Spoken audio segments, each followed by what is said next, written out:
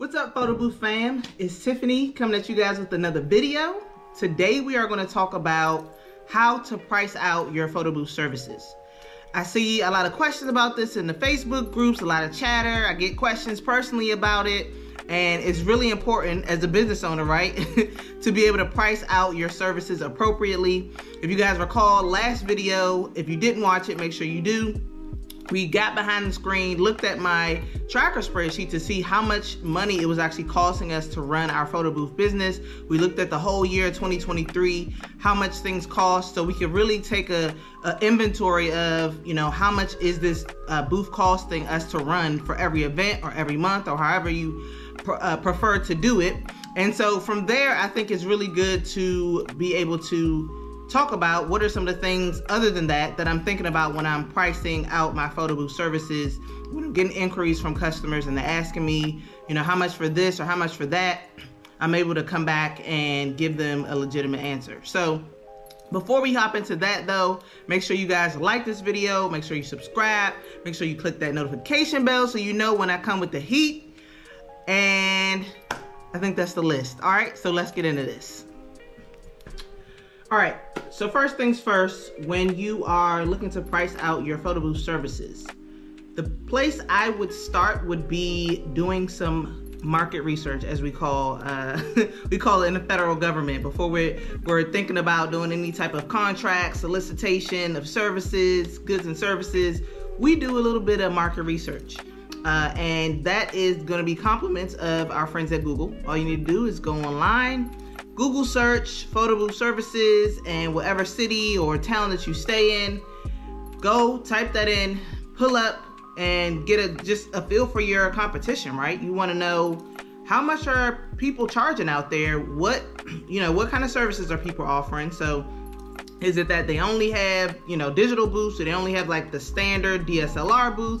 Are there a lot of 360 photo booths out there? Look at folks' Google profiles, see, do they have a lot of strong recommendations or a good, not recommendations, excuse me, a lot of good reviews. Go to their website, look what their website looks like. Does it look like an appealing website that would draw customers? Does it look like they're taking this business seriously?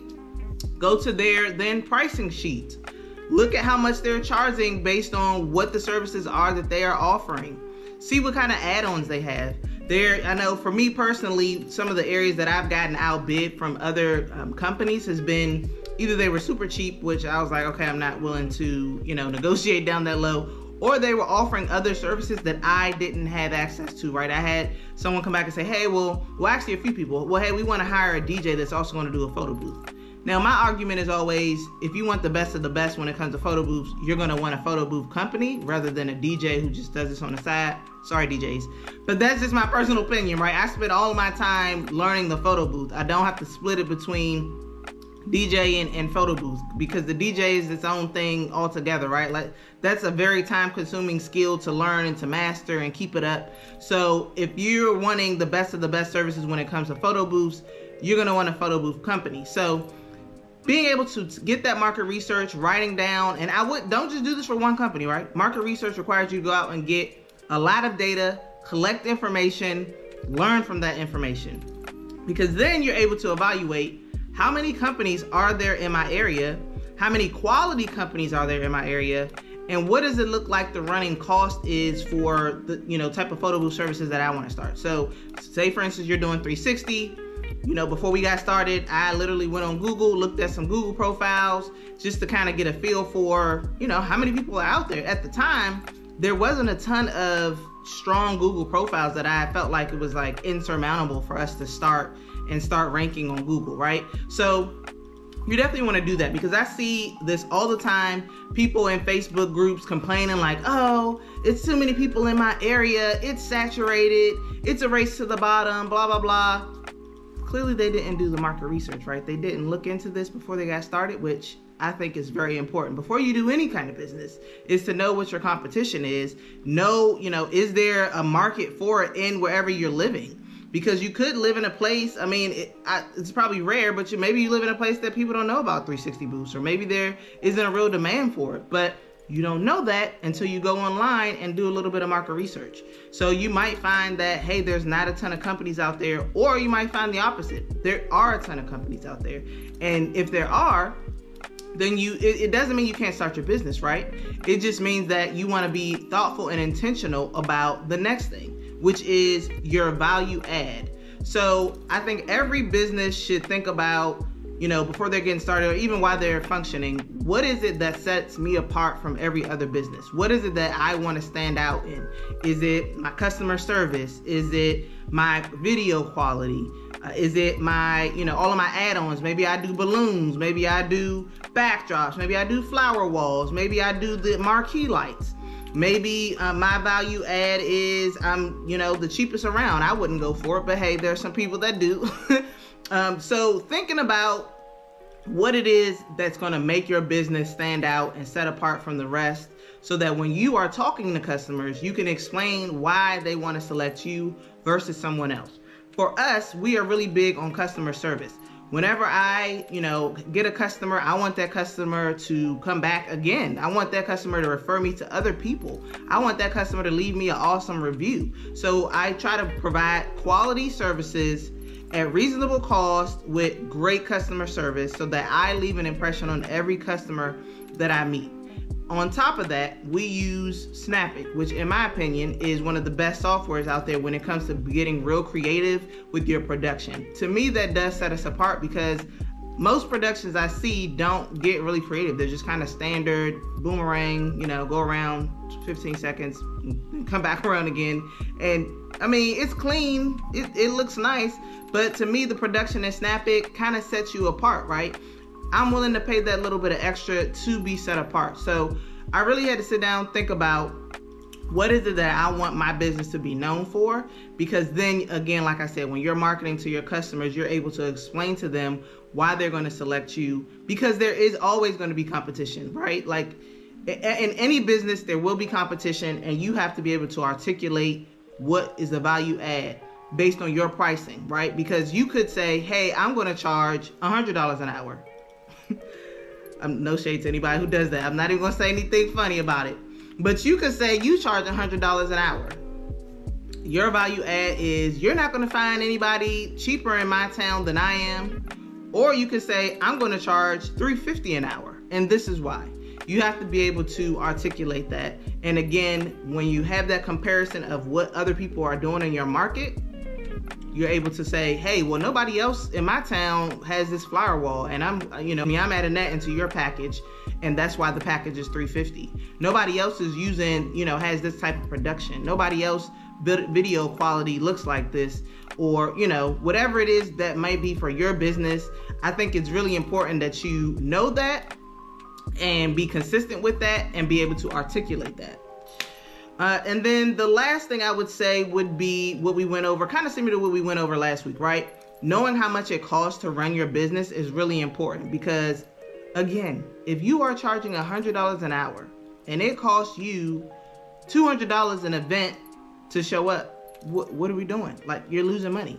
So I think doing that evaluation, starting what we did last week, look at how much it costs you to run your events per week or per event or per month, or like I said, however you want to do that calculation, being able to track that, or if you don't have your business started, being able to project that into the future based on the things that you're going to be, providing.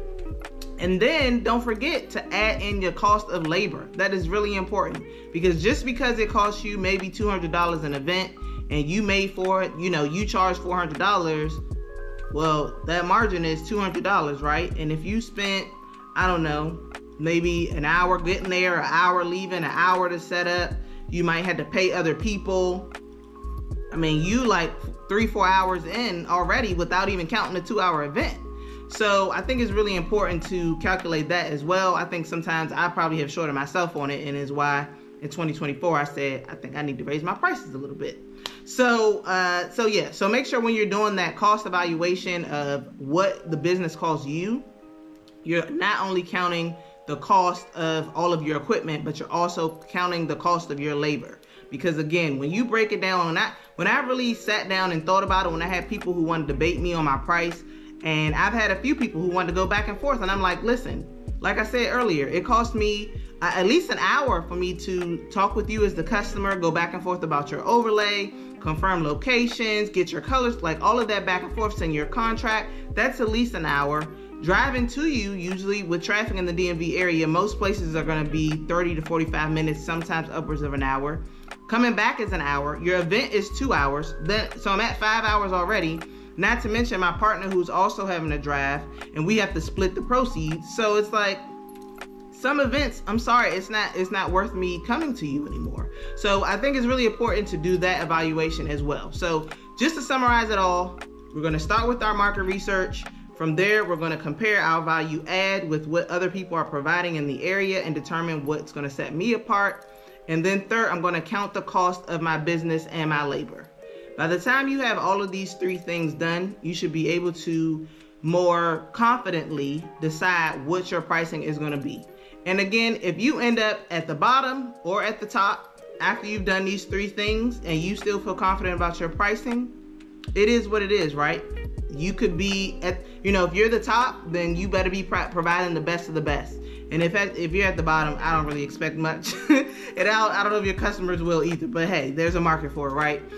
So I hope that was valuable. I hope that was helpful. Again, when I get the questions like, what should I charge for blah, blah, blah, I'm always like, I can't count the cost for you as a business owner. It's your business. I can only count the cost for my business. For us, we're getting ready to add another photo booth. I'm getting a DSLR booth. And so again, I'm going to have to kind of go through that process of determining how much am I going to cost. We're going to be having printing services, which is a little bit different. And so I'm going to be going through this process with you guys, right? So again, don't feel bad. Don't feel overwhelmed.